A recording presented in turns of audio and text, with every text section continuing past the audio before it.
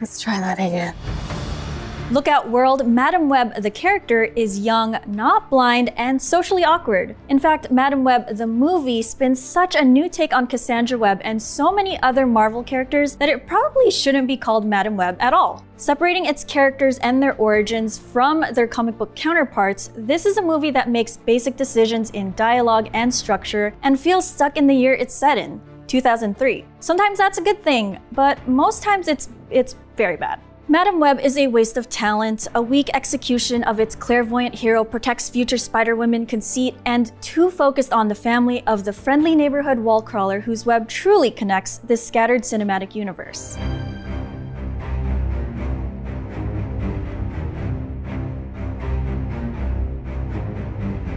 In the Madam Web trailer, Cassie Webb recalls that her mother was studying spiders in the Amazon right before she died. He was in the Amazon with my mom when she was researching spiders right before she died. While this fact about Constance Webb quickly becomes a copy-pasta punchline, Cassie actually has a good reason for her to be fixated with it. After all, her mother did die on that trip and she was still pregnant with Cassie. Although Constance dies from childbirth, her daughter survives with the help of las arañas, aka spider people, and their super healing spiders. The incident leaves adult Cassie feeling abandoned, angry, and full of disdain, and she keeps other people at arm's length as a result. Little does she know that the las arañas granted her a clairvoyance that will lead her to adopt a litter of other spiderlings who similarly have no web to call home. We get very little background information on Cassie. She's a New York City paramedic who likes American Idol and Chinese food but hates family stuff. Again, abandonment issues. A product of the foster system with no explanation of how she got back to the United States from the Amazon, she claims that she turned out fine. But fine is more like surface level survival with a hard shell, and underneath that hard shell, just a slightly less hard shell. Cassie is a loner with horrendous bedside manner, but outside of the professional settings, Johnson is perfectly cast for the role, in my opinion. She owns Cassie's awkwardness and disinterest in pleasing other characters. I predict that Johnson's delivery of canned retorts and clunky exposition will live on in the minds of the terminally online. It's worth noting that studying spiders in the Amazon is the only part of the line that makes it into the final cut, but she was designed for this reluctant mother role. And I mean mother, with a capital M, of course. The tone of Madam Web fits uncomfortably between psychological thriller and coming-of-age road trip dramedy, but the quips and visual humor, like Cassie's attempt to climb walls like every spider hero does, of the latter hamper the former. This is a movie whose plot is driven by a man trying to kill 3 future Spider-Women in very violent ways. Let's kind of get some perspective here. And as delightful as they try to be with the script that they're given, Sydney Sweeney, Isabel Merced, and Celeste O'Connor are portraying basic mismatched archetypes. Sweeney's Julia Carpenter is meek and worrisome, searching for the same type of support and validation as the character she plays on Euphoria. Merced's Anya is intelligent, discerning, and wary of new people, but she eventually loosens up. And Franklin's Maddie is outspoken, impulsive, and rebellious. These are young women who share with Cassie the experience of being abandoned and forced to take care of themselves, essentially. After each of them retreating inward for so long, they pull together to find some semblance of a family with each other. An emotional arc that I wish were explored more deeply, and from each character's perspective, rather than being shared one by one when the chips are down. Oh, what the hell? She didn't see that coming? That's not how it works. It's a depressing motivation, but one that isn't common in superhero movies, and while it's a true bummer, I appreciate the direction of having these girls find fulfillment with each other, even if it's not fully developed yet. Madam Web as a movie could be commenting on how girls are forced to grow up at a young age, while men rebel against this show of maturity with violence and manipulation. But you'd have to search real hard for that. Of course, Madam Web bad guy Ezekiel Sims fits the mold. He wants to murder Julia, Anya, and Maddie. What else is there to say? But we also know he's a bad guy because he has the most generic bad guy everything. Power, wealth, a calculating tech whiz henchwoman, and extremely stilted and generic villain dialogue, much of which makes Raheem feel like he's talking at his co-stars rather than with them. Because if there's one thing Ezekiel Sims is going to do, it's remind you that he came from nothing. He came from nothing and no one is going to take everything he's worked for away from him. And if there's another thing Ezekiel Sims is going to do, it's not wear any footwear in New York alleys or train stations, which is disturbing and gross on its own. But like every other main character in Madam Web, we only ever get the most baseline information about Ezekiel. We don't know what his passions are or his purpose for life, except to just keep living it. He's been cursed with nightmares of his death, but did he become a casually evil dude just to avoid being attacked and killed by Spider-Woman? Does he have any technology or research he's doing to show that he's at least trying to survive or have worth in his life to continue living?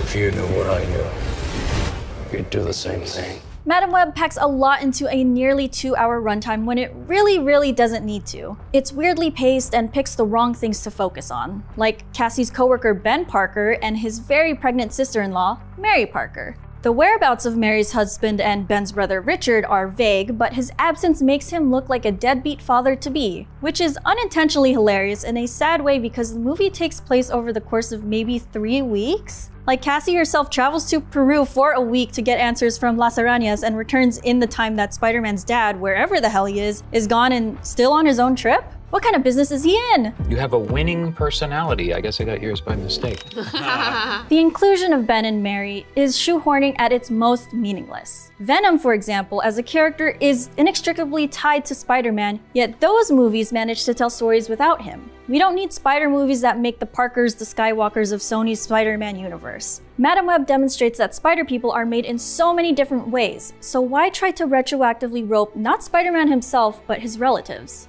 A more natural connection to the Spider-Man movie exists in Madam Web's major showdowns set on trains and rooftops, and all of the creative bobbing, weaving, and misdirection such settings require. You can tell that a lot of the effects and sets in these scenes are practical, which is nice and actually does make the movie feel like it takes place in 2003. Positive comment, by the way. The train sequence featured heavily in the trailers is the first time Cassie truly takes action to prevent death after being bombarded with vision after vision as each of the girls enter the train. It's a flurry of vision, real-time vision repeat that disorients both Cassie and the viewer. Get up. Get off. Get off. Get up. Me? Go. Get off. You're gonna die if you stay here. The depiction of those visions and the mystical realm of Cassie's ever-connecting web is Madam Web's most creative element. Director S.J. Clarkson borrows some stylistic choices from her work on Netflix's Anatomy of a Scandal, using special lenses and some practical stunts, which seemed a little too abstract for the straightforward legal drama series, that works here to communicate Cassie's clairvoyance, stuttering and slowing down the on-screen action to mimic a stray thought or memory that passes by in the mind. Despite my issues with Madam Web's muddled tone, I can't shake my head too much at a movie that pulls off a Vision redo sequence timed to Britney Spears' Toxic. The fact that the scene is punctuated by Cassie crashing a stolen taxi into a diner tickled me. Whatever physical abilities Cassie didn't get from her spider bite, she makes up with her emergency vehicle driving. Her weapon of choice is any motor vehicle, and she will f up your shit. Drive off a second-story garage floor? No problem. Get Dakota Johnson in Ambulance 2, Michael Bay. In many surface-level ways, Madam Web feels like Sony's Doctor Strange. An abrasive medical professional gets into an accident that, directly or indirectly, leads to a higher level of mental clarity, allowing them to see beyond the natural limits of our reality. Both movies have a moment when an astral projection of the protagonist is thrust out of their physical body. They face adversaries on a mental playing field, and at some point they team up with youngsters even though they are definitely not babysitters. However, the approaches for introducing such a character with a complex power set are wildly different. After the all-lady team-up in the Marvels, where our 3 interlinked heroes work together to face a common enemy, I was hoping for another fun, badass story about women bonding over their abilities and learning how to work together despite their differences. However, Madam Web only gives us the beginnings of how cool and powerful Cassie, Julia, Anya, and Maddie will eventually be. Considering that's more than half of the major characters in this movie, it's a total waste of a story. The girls never suit up in Madam Web, nor even get the powers they're going to get. What was the point of all this? This feels like a sequel story. And while a sequel is less guaranteed from Sony's Spider-Man universe, at least try to tell a story that leaves audiences wanting to learn more, or to see them eventually suit up. You kinda just gave them all of it right now.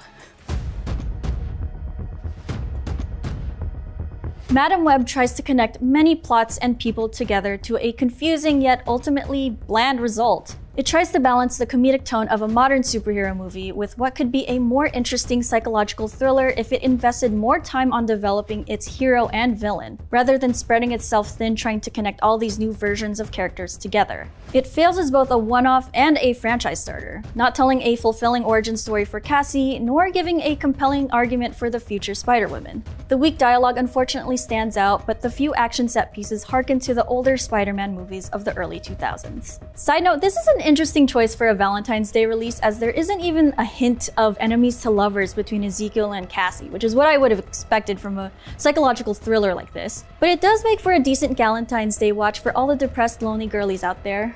Thanks for watching. For more on Madam Web, make sure to follow and subscribe to IGN wherever you like to watch.